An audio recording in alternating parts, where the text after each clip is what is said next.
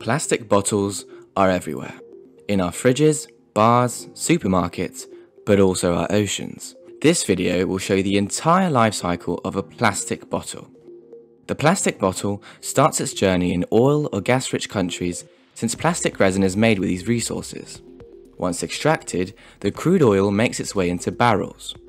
If exported to other countries, transportation and containerization is then needed, which also contributes to global emissions. The journey then leads us to some of the biggest ports in the world, such as Shanghai or Shenzhen. China is the top crude oil importer in the world and harbors giants of the petrochemical industry.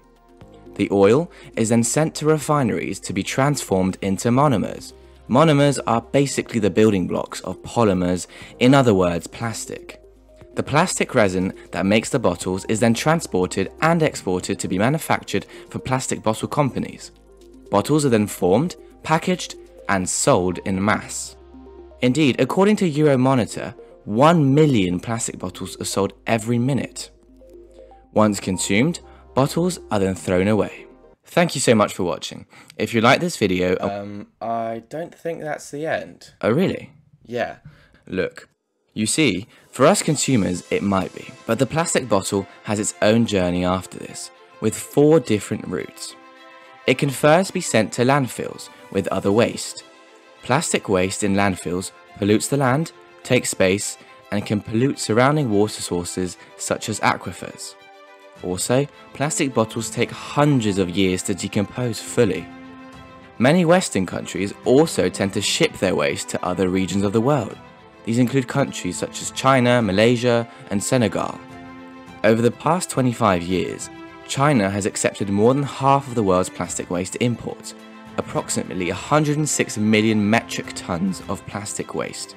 But with China recently enforcing waste regulations due to environmental concerns, other countries are now taking the role, such as Thailand and Malaysia.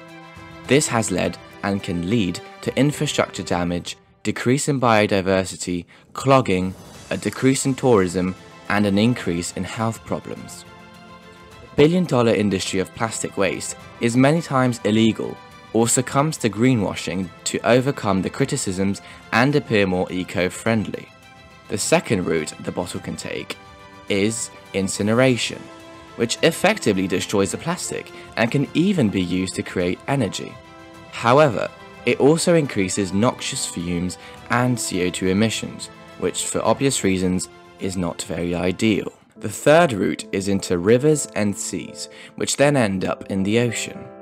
Studies suggest that the total economic damage to the world's marine ecosystem caused by plastics is at least $13 billion every year.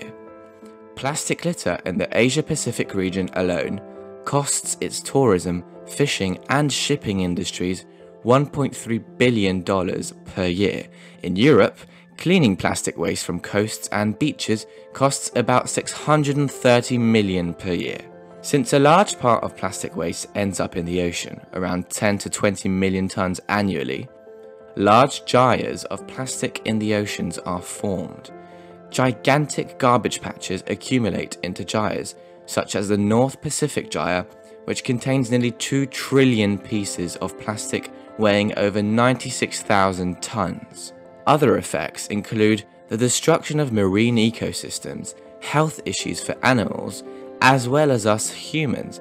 Indeed, as plastics break down into microplastics, they can end up in our bodies when fish are digested, but also generally just through water and other foods such as rice.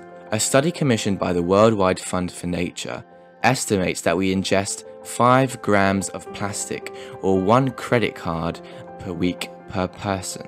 The economic, health, and environmental reasons to act are quite clear.